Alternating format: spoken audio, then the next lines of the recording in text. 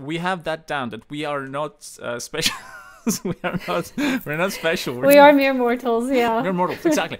Then we have to have some ways how we study. So I follow you a lot on social media, and you seem to love everything written down. Just your journals, just everything is so nicely created. Well. Everything is so nicely written. By the way, I just love. No, you don't. Nah, you see, you don't think you have a good handwriting, but I think it's wonderful because I have worse. But how do you study yourself, by the way? Yeah.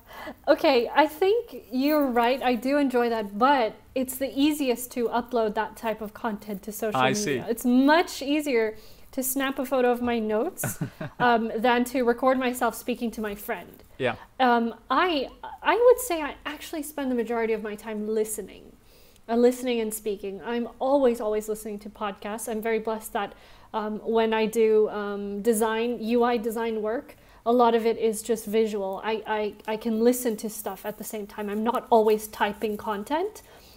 So a lot of my time is spent listening to materials, comprehensible input. And on weekends or end of the workday, I will speak to people a lot. So I'm definitely, and this is controversial recently on Twitter, I'm definitely team speak early or speak when you are ready.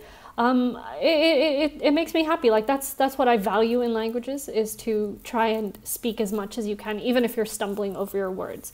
So that's how I learn, by talking to people, listening to them, and picking up the language as I go along. That being said, I do physically enjoy writing.